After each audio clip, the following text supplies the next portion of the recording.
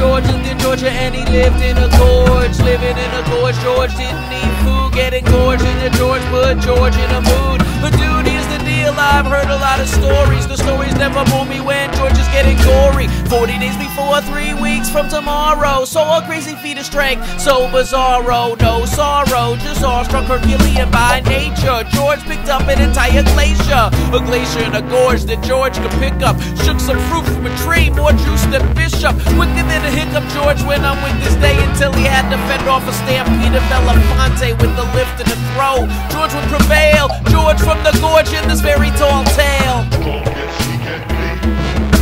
What does that even mean?